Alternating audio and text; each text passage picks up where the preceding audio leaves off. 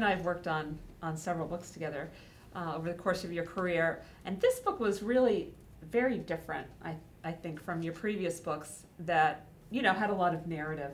How was it to write a book like this particular book?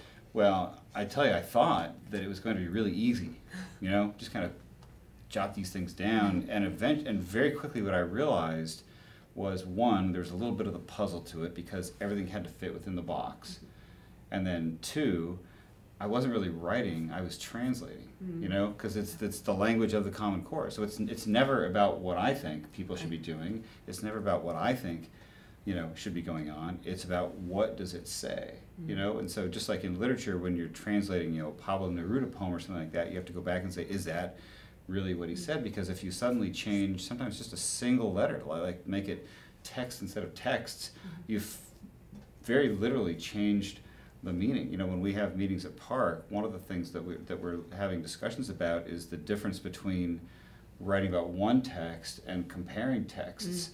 And so that single letter, that if you can miss it, you've essentially, you know, not accurately translated the document.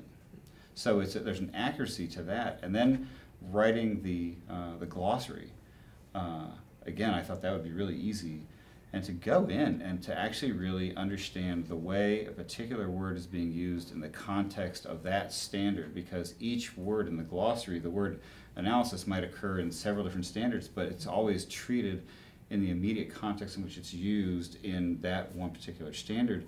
And so you're really having to find a way to explain the meaning of that word in that context and kind of get into that dictionary kind of language in a way that forces you to think about the ways in which other teachers might not understand it. So it wasn't really writing as much as translating a lot of different aspects of the document.